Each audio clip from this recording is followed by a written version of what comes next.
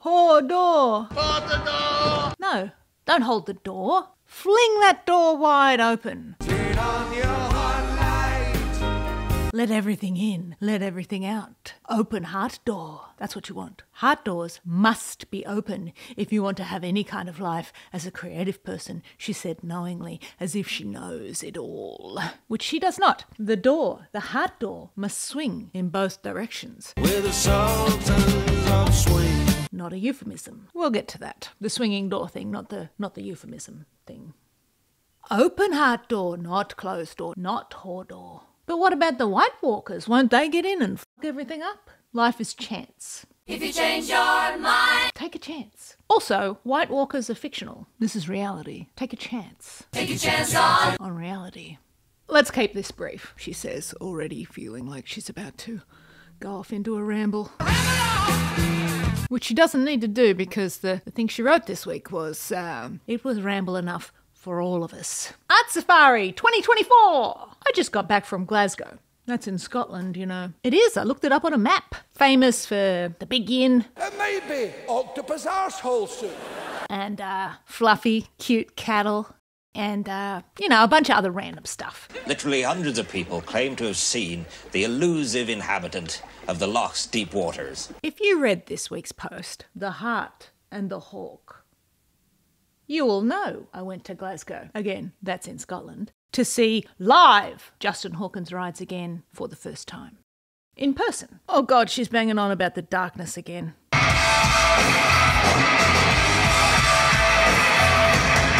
But while I was there, I also saw, I don't know if I've ever mentioned this before, but one of my favourite people, Tom York.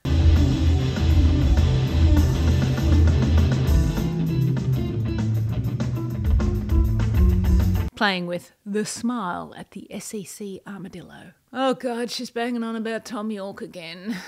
That new record is amazing. I planned my whole week around that Justin Hawkins show, and it just so happened they were playing the night before. Fate? You be the judge. Anyway, The Hart and the Hawk. Just go read it. It's about the themes we're going to talk about today, but through the lens of the Justin Hawkins experience. 1, 2, 1, 2, 3. It's brilliant. Keep it brief. We're going to talk about 3 things today. The heart door, hands, and instruments. In that order? I don't know. I haven't really worked out how this is going to go, so just bear with me. What? Hands. What? Take a look at this.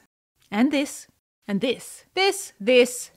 Ooh, look at this one. What did you notice? No 2 hands, because they were all hands, are painted or interpreted exactly the same. Just like actual hands. Shut up and get to the point! Stay on point. Each artist, and I used the word poet in the post to cover off on anyone who walks around with an open heart door. And I think we could all agree that painters are poets of pigment.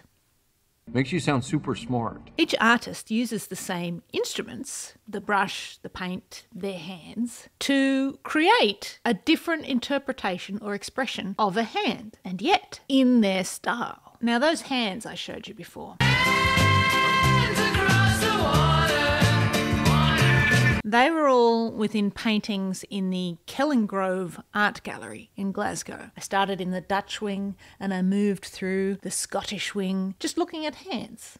Not the whole painting, although I have pictures of the whole painting, but just the different interpretations of those hands. And then I wrote this. Some have aged with the shine of glossy realism and are expressed with such fine delicacy that I lean in closer to check the work. Other hands do not look like hands at all, particularly up close, and seem to be an approximation, an interpretation, the suggestion of a hand as imagined by a poet. Hands. So how do hands relate to anything else that I wrote about in that post? It makes no sense! How does it relate to Justin Hawkins? How does it relate to, did I mention Tom York yet? How does this relate to heart doors and instruments? Well, I'll tell ye. Pull up a chair. Right there, I talked about the artist using instruments. The expression of yourself through your art, your music, your writing, whatever. And the kind of instruments you use in the pursuit of that expression as a way of interpreting what we would call the metaphorical hands, what you create, the artwork, what that hand looks like. All those hands are just interpretations. And you, as an artist, as a writer, as a whatever you are just interpreting things that have come in through your open heart door and pushing them back out into the world. Your interpretation of a hand, with the hand being your art. What does your hand look like? Riddler! But I just casually mentioned the heart door there. What is the heart door? I think the heart door is probably the biggest theme in the entirety of the piece. And this is going to be dicey because I'm advocating for having the heart door open. Turn on your heart light. But as you well know, that tends to leave you quite vulnerable if your heart door's open all the time, which is why I also talk about the concept of bulletproof fragility. You're going to need that if you're going to be walking around with your heart door open all the time. But let's talk about why the door needs to be open. When it's open to receive. To receive, and through the receivership, to let your poetry back out. Release the Poetry into the world to explore and find whatever it's supposed to find. The heart door swings in, the heart door swings out. And if you're lucky, and you're lubricating it well, it swings on, non-creaky hinges because you're getting the balance of the in and out correct. You picking up what I'm putting down? That's smart. How about this? To be a poet, again, I'm using the term poet very loosely to cover anyone who does anything creative. I don't think it's possible to operate with your door closed. That means you're not receiving any inspirations or inputs. Open your door. And you're not sharing anything. No input, no output, as they say. With your heart door open, it's terrifying because having your heart door open leaves you vulnerable. But I think it's the vulnerability that lets you create more true art. Something that means something to you. It's not some sort of hollow, lifeless, soulless thing, which, there's plenty of that shit out there. The open door of your heart is what allows you to create that honest work. You want to make open-hearted work. You work. Work that makes you feel... Actually, just work that makes you feel. I don't feel anything.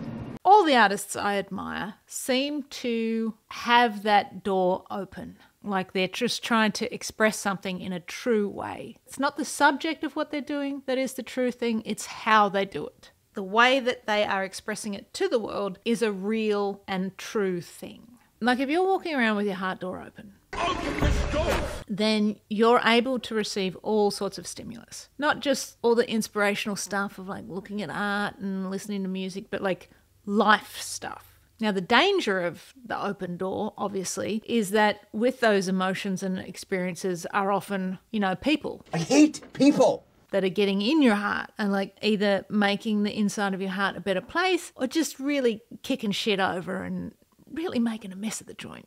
All of that input can help you, believe it or not, with your output. It affects what comes out of you. It can guide the themes of your work. Good, bad, ugly, joyful, mundane. It all comes out through the open door. Who left the door open? Comes in, gets processed a little, and then you do whatever you do with it, and then you put it out. Get out of here, I said! And now the author shall read from her work so as to really drive the point home. The heart door is a swinging door. For the poetry to flow out and into the world, for the art and the truth and the real you of you to drift out to explore freely, the world must also be permitted to flow back in. All of it.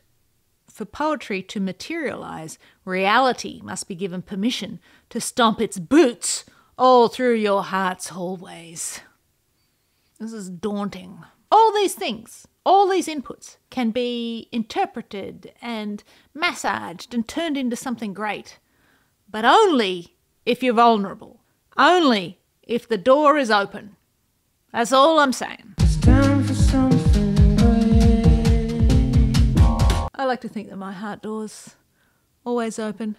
Sometimes it swings a little wide and I have to get the exterminators in to get out all the vermin. Kick them out the door. Now what could be an exterminator, do you think, for me? Could it be, if I have an experience inside my heart that has wandered in, could it be the exterminator I have to remove it is writing? Could it be your exterminator is music or dance, or it could be anything, really. Something that allows you to express yourself. That's an exterminator.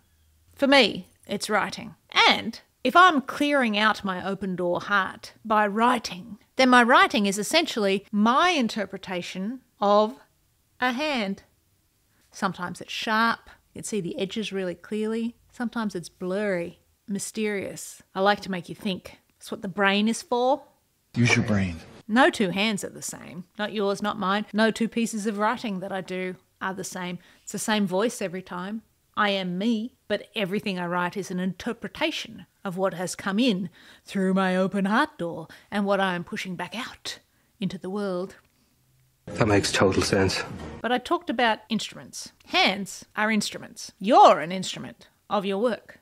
And as I said in the piece, which I think if there was one line to point out as the line, it's the instruments are passive until they are played.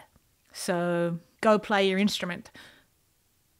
That is not a euphemism. It's quite funny how I'm trying to figure this out as I'm talking. I don't think I've quite got it. What do you think? Let's wrap this up. Trip report.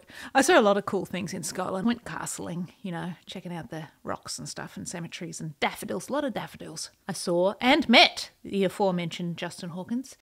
Excellent show. I went and saw The Smile in Glasgow. Oh my God, I love Tom York. That was just a happy accident. But I also saw a lot of art. Street art in Glasgow. Glasgow! Welcome to Glasgow! I went to the National Gallery of Scotland in Edinburgh. You have to go. Holy shit. That is big picture art, literally, and just, in terms of ambition. Good Lord.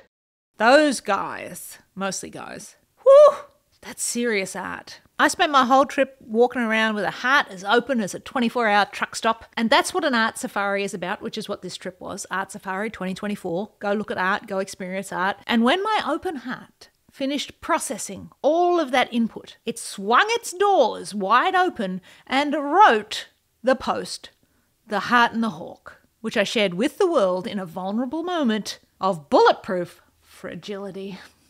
Come at me, bro, but, don't. Anyway, go read the Heart and the Hawk. When you read that thing, if nothing else, you'll get a sense of how awkward I am around rock stars. It's long. I'd be happy to read it to you. The link's around here somewhere. And until next week, open the door. Not whore door, more door. Wait, that's a different thing entirely. One does not simply walk into Mordor. Whatever. See you next week.